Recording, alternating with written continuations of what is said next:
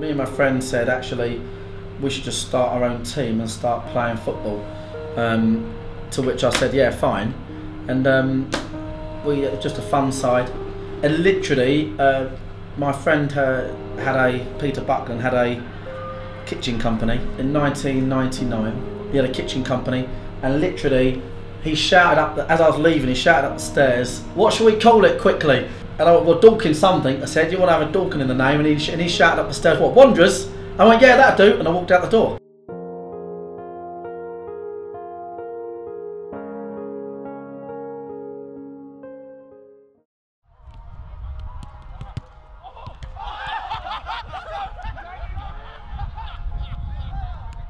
That's how the club was formed, 1999. We needed to find a league to go into. So somebody said, well, join the Crawley District League. We started in Division 4. And basically, it was structured that you'd have a game of football and then a fight afterwards. So it was rough and ready, these leagues. And it was just fun. And we just kept winning and winning and winning. The Wanderers quickly were going right through the leagues, winning league after league after league. And that was a stage then that I was getting on a bit. I hadn't retired yet, so I decided to come down and play. So I actually played at Brockham on the big field, and all the boys, and it was like boys putting up the net. So obviously as a senior player, what you want to do is get the young lads out early to put the nets up first and all that, so you didn't have to do it. And that's how we used to do it. So this was our very first pitch we started on, and we used to drag the nets, so literally 200 metres from the rugby club over here. It cost 50 quid a game. The players would arrive late or just sit round the corner in the hope that they didn't have to, the first ones here would have to drag the nets over. So it all began here for us. We started to become a real good side. For about 4 or 5 years we got promoted 3 times. Then we got into the big promotion was about 5-6 years ago, where we got into in the county. We got right up to the county league, county level 3. And at that time our team was as good as anyone around. We moved into West Humble, and when we first moved in, this was just a field and whatever else. We needed a new ground because the council field you could only do so much on. So we literally walked around. We went to all the places in Dorking, and we got invited to go down to what we know now to be West Humble. Some guy showed us around, and he walked around there really negatively, this guy, and the grass was knee high, and it's an old sports ground that belonged initially to the Ashcombe School in Dorking, and it's a field in trust property, so it's just a field that's kept in trust, has lots of rules and caveats on it. He took us to this area of the field and said, look, it's knee high. He said, people have looked at this before. There's nothing you can do with it. He said, there's no electricity and there's no water. There's nothing here. He goes, but if you want to use it, you can use it. It's yours. We came here, as I say, there was nothing.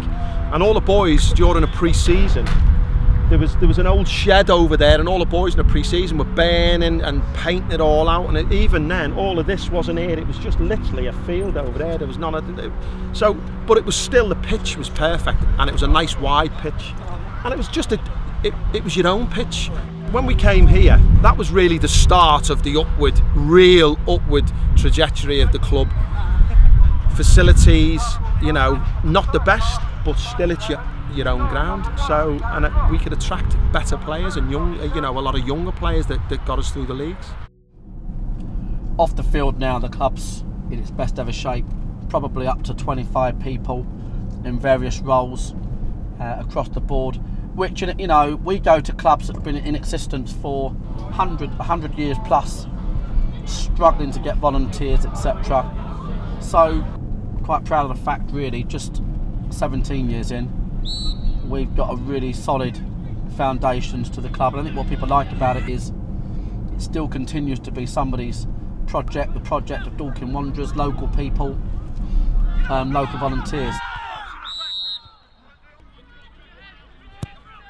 We find it quite easy to get people engaged with our club because it's a genuine success story. There's not a chairman who's trying to produce good profits. This is a pure project. This is real life championship manager. That's what people, you know, call it. It's like, you know, start a football team and keep going through the leagues like on your computer.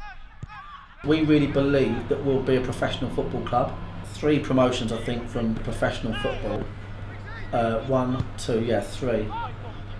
Where it would be professional football. We've done more than that already. I really believe that, and we do, that it'll be easier to achieve being a professional football club than what we've done already. We literally, the challenges are incredible. People don't realise what the club's been through. Even things like putting 3 concrete paths and 250 seater stand costs a lot of money. But the real challenge is not just financial, but we've been based on a property that's owned by Fields in Trust. It's in an area of outstanding natural beauty with its own committee. So it's in the backdrop of Box Hill, so therefore it has its own committee. So it's green belt planning rules, which mean green belt planning, there's no such thing as temporary planning even. So if you want to do literally a portaloo would need permanent planning on green belt land. So we've had all the planning issues. We have local residents that care dearly about the field because it backs onto their beautiful houses. And it's Fields and Trust also has strict rules within operating on their field. So one being you can't charge essentially to get into a Fields and Trust property. 2 being you cannot exclusively enclose a Fields and Trust property. 3 being you cannot have a sponsorship within a Fields and Trust property. So we've had all these things we've had to work around as well. So we've had loads of challenges, and no club has worked harder off the field. So to achieve what we've achieved on the field as well.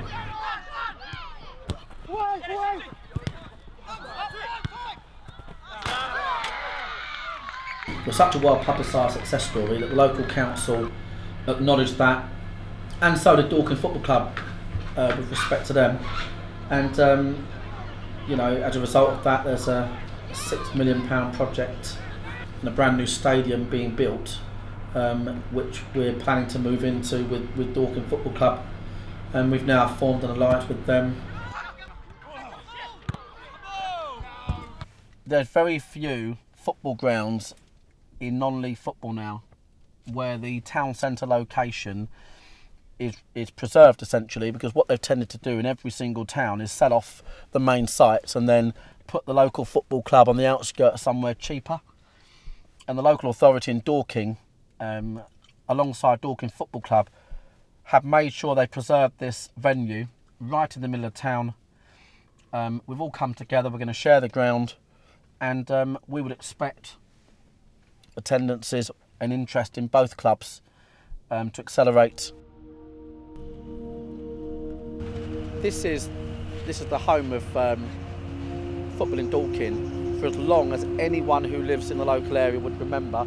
So my first ever game of football spectating was around about 5-6 years old, Dorking Football Club v Cray Wanderers.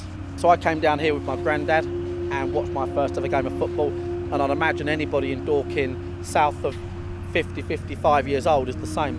And that's a huge bit of legacy. It's got one of the best backdrops in the country in terms of Box Hill, which is over there, and it's got the St Martin's spire there famously as well. It's going to be an artificial pitch. There's going to be infrastructure for the community as well as for the football clubs that are going to use it, and being an artificial pitch on top of the senior football clubs, you've got a mass benefit to all of the local footballing community in terms of the youth element, where it can be used for training and matches all week round. And there's going to be a coffee shop and soft play, etc. In the park as well. So a significant local project. Primarily Dorking Football Club, new owners ensured that this was going to happen, and everybody should be grateful to that. Our relationship with Dorking has benefited both clubs as much that we'll share the facility, and it'll have a significant difference, I think, to both clubs in terms of support base. Old-fashioned stuff, really. People able to walk out of any one of these chimney pots, as they say, surrounded by houses and the town centre, and watch a game of football.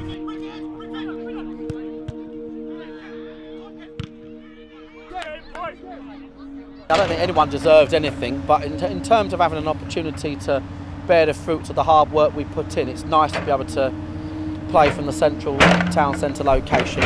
I think we've put so much effort, time and money into what we've done as a project. It's nice to get that recognised, not just by local authority, but by the by Dorking Football Club, who've been in existence since the late 1800s. So I think we feel privileged that's been recognised, and feel flattered, and we're really excited by what this is going to be down here. It'll be finished hopefully by end of June 17. It should be transformed. It's going to be incredible. Kind of benchmark of where you come from, where you're going to. We literally used to drag out jumpers for goalposts. We had a game called off once because a Shetland pony invaded the pitch in Crawley. It's just totally true. Totally true. There's a gypsy site next door and a Shetland pony invaded the pitch and the kids wouldn't get off it. So the ref called it off. But now we're selling season tickets. That is the kind of where you've come from, where you are. What we're hoping people recognise with is the project, because the project could happen on anyone's, in anyone's backyard, if you like. What we've tried to bring back and people identify with is we're trying to bring back the dad that comes down with his children to watch the game, and through the great work Chris has done with the youth section now, we get, last year we gave out, all of our youth section, we gave free passes for all the first team games, barring FA competitions, it's against the rules. And they would come free with their kid for free, any other adults half price, I think. So all year long, increasingly, we would have a game and we'd have kids in the kits and their dads in the scarves. I like all of the fans, and they have all of the bar over there, and at half time you're allowed to go on the pitch, and it's fun because all of your friends could be here, your family, and you can have fun. And I also like it because you just I like watching the players and staying up all late. Yeah, my nan lived up there. I used to play down at Dorking myself, and but my nan every single Saturday would watch out the window and try and watch the game, and and I'd be down there, and then she'd put my kids on the kitchen, and my kids would look out and try and spot me down the ground, and so I think it's a personal thing for me in some respects. I always measure the football club by my daughter, because she's my ex was pregnant at the time, and so in 1999. So if I look back then to when we started it and the intentions behind it, you couldn't have dreamt really you could get where you get to. It just shows really hard work in any kind of project. You need people involved with the right intentions, people involved for the right reasons. No one's ever been financially motivated at any point. You can't be in non-league football. And there's probably a capita really, in some respects, of how far you can take it on that basis. We couldn't have dreamt. We couldn't have dreamt to have had the success we've already had, let alone how much opportunity the new venue would give us. And we always seem as a club, without trying really, every year to create a few new firsts. There always seems to be something happening that's not happened before. We don't tend to stand still, and long may that continue. We're just trying to engage more and more people with the club.